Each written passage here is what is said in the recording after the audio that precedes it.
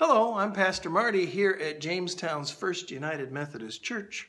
Our song today has words by Georgia Harkness, who was a Methodist Episcopal theologian back in the mid-20th century, and she wrote these words in 1954. Hope of the world.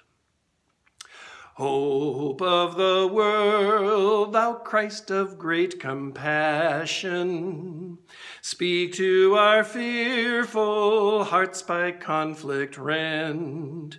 Save us, thy people, from consuming passion, who by our own false hopes and aims are spent. Hope of the world, God's gift from highest heaven, bringing to hungry souls the bread of life. Still let thy Spirit unto us be given, to heal earth's wounds and end all bitter strife. Hope of the world, afoot on dusty highways, showing to wandering souls the path of light. Walk thou beside us, lest the tempting byways lure us away from thee to endless night.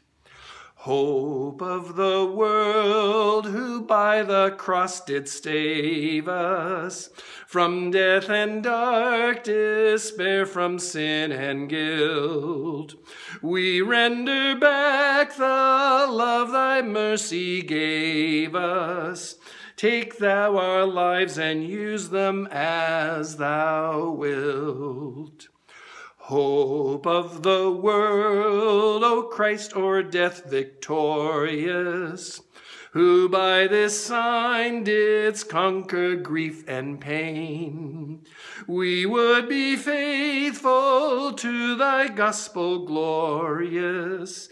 Thou art our Lord, thou dost forever reign.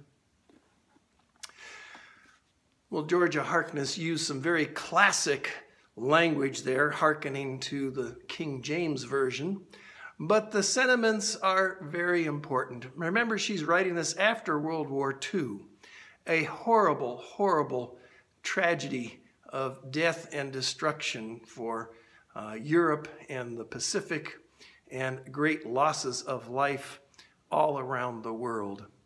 And so we need the hope that comes through Christ, a hope of compassion of our God, that we might learn to live together despite our differences, and that our passions for and lusts for power would indeed be brought under Christ's control. Have a good day.